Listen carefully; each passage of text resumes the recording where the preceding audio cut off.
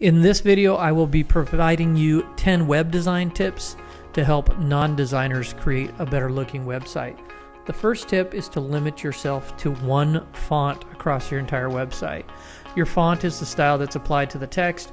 If you look at your text and select it, you can choose a font from your drop-down.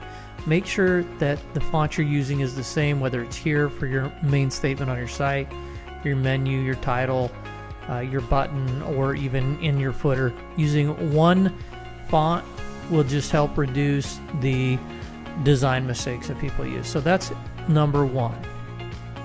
Let's move on to number two. Second design tip is to emphasize. Anything that's important on your web page should be emphasized. Things that I recommend emphasizing are the title of your page and the call to action. Here is my title statement. This basically says what my website is about, and here is my call to action. That tells people what to do next. There are several ways you can emphasize elements on your page. You can increase their size, you can make them bold, or you can give them a high contrast color. Let's move on to number three.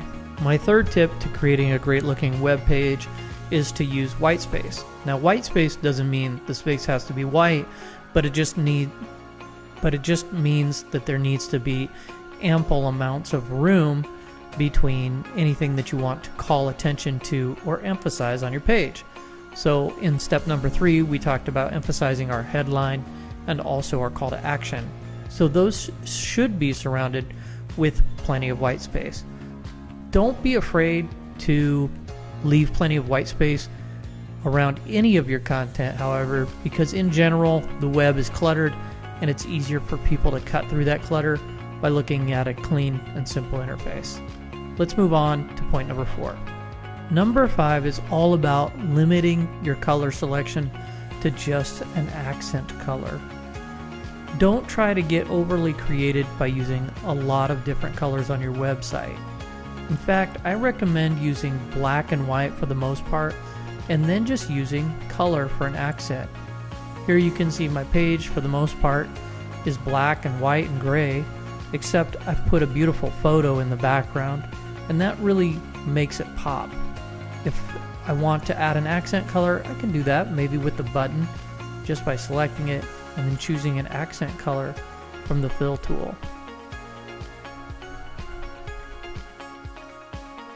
Let's move on to point number six. The sixth tip that will help you create a better looking design is alignment. WebStarts comes with a built-in alignment tool. We call them guidelines. You can enable the guidelines by clicking on View and then making sure the check mark is next to the word guidelines. The guidelines appear when you select an element and drag it about your page. You can see that bright pink line indicates when you're aligned with another element on your page. In this example, I've chosen to align everything in the center of my page. So I find my center alignment just by moving this this element until I see that pink line going right down the page. Then I come back here and I move my button so it's aligned on the same page. It also makes sense at times to align things left or right, but whatever you decide, make sure it's consistent throughout the elements on your page. So if I wanted to align all my elements to the left, I would choose to align them left.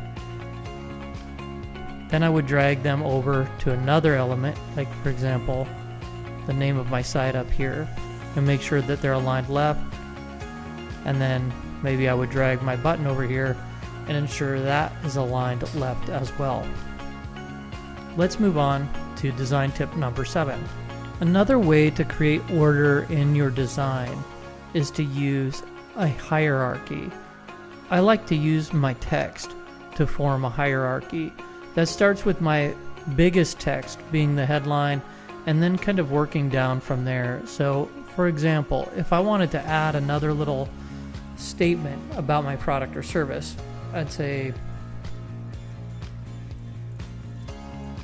we build great products. I would want that subheading to actually be a smaller size than my title. So So I might choose something like paragraph large. I need to change the color to make it stand out. But that's a nice way to create some hierarchy and say, this headline is the most important thing I want you to read on the page. But if you want more information, the smaller text will tell you that. The 8th design tip is all about symmetry. Symmetry is essentially creating balance across your web pages. For example, I've placed my call to action button here in the bottom left corner, and to set that off, I have my shopping cart icon up here in the top right corner. Anything that you can do to counterbalance your page is going to be considered symmetry. Try to make it so that not all of the information on your page is jammed into one area. In my 8th tip, I talked about jamming all of your content into a single area and how that wasn't a good idea. This all really falls under a category that is your 9th web design tip, which is don't try to do too much. You'll have a tendency to want to tell everything that there is to tell on a single page of your website. Don't try to do that. Break it up into smaller chunks and put a little information on each page. Don't be afraid to make people scroll to find out more information. In the past, people weren't so used to scrolling, and it was a good idea to put the most important things front and center, and still is, but people have been trained to scroll, and they are likely to discover content even if it isn't the first thing they see when the page loads. My 10th and final web design tip is to go ahead and take a break. Everybody gets tired of staring at the screen, and what looks to you good in this moment might not look so hot later, so don't be afraid to turn off the computer and go have yourself a Red Bull. Thanks for watching.